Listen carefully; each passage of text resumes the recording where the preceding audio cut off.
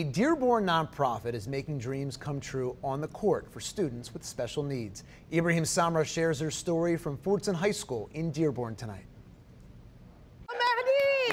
All they want is a shot.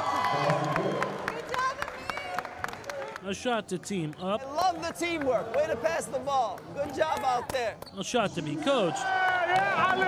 A shot to play the game. Rebound. The way they grew up watching it, in a gym full of fans. Watching them from the sidelines and cheering them on, that in of itself is just extremely rewarding. And thanks to mothers like Muna, There you go.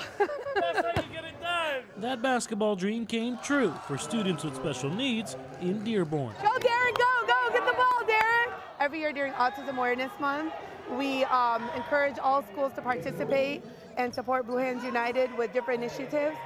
And this year, the Fortson PTSI decided, let's do something different, so we decided to incorporate a basketball game. The game featured two teams, Team Dearborn High That's right. and Team Fortson High. Good block, Aki. And like most games, these student athletes kept it friendly off the court, Keep ready.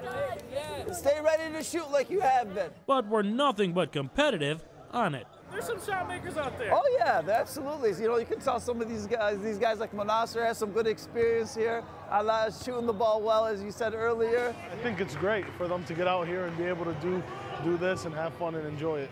And while one team ended with more points than the other, everyone walked away a winner.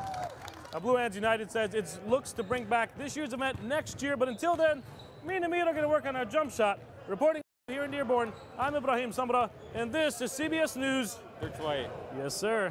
Yes, sir. Such a great story. Ibrahim